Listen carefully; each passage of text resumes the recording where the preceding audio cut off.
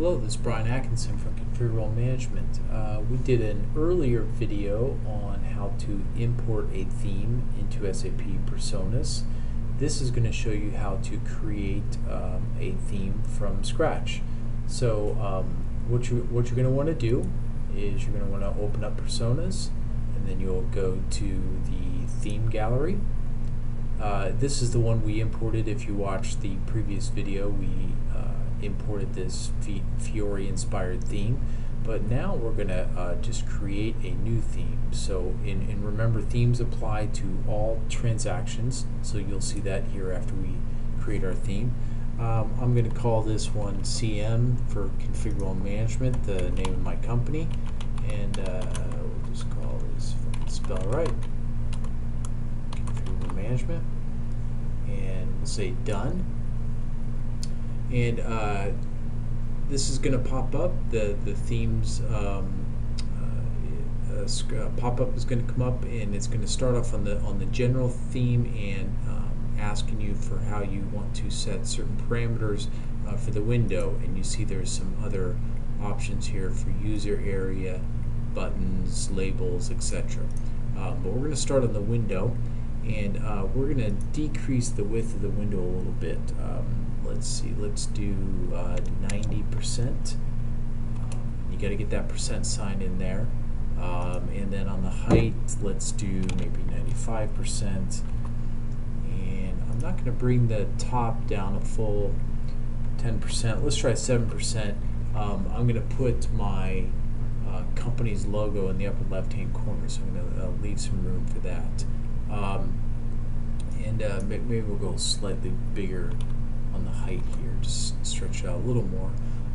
So some other things I can do, I'm going to come down and I'm going to change the background color. I'm going to make the background color white. Now, and notice it, and then I kind of end up with this white on white, and we'll fix that here in a second.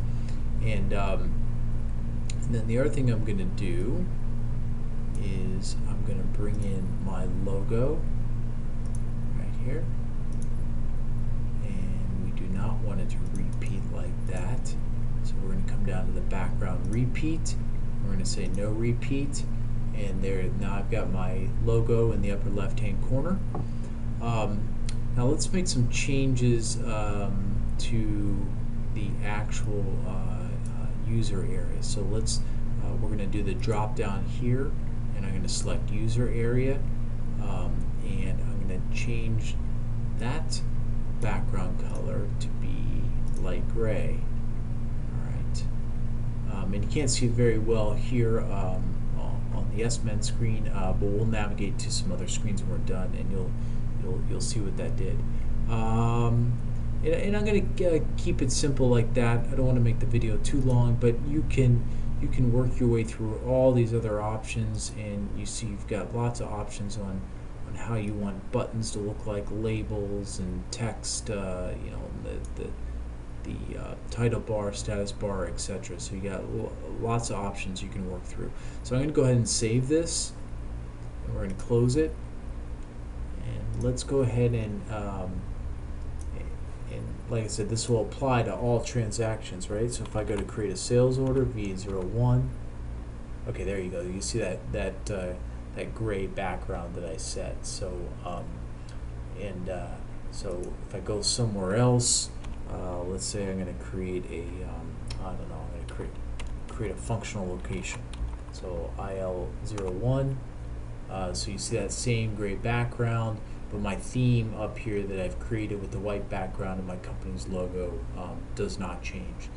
That will stay like that. And you saw me setting that here through Personas. I can definitely through the SAP GUI, through the in the admin transaction for Personas, I can force this theme onto different users, and so, you know, so that they can't change the theme, so that they're only using this theme. So that's it. I just wanted to show you the basics of getting started, and you can play around with all the different options and really come up with a theme that you like. or use one of the themes that are out there to download. Thank you very much.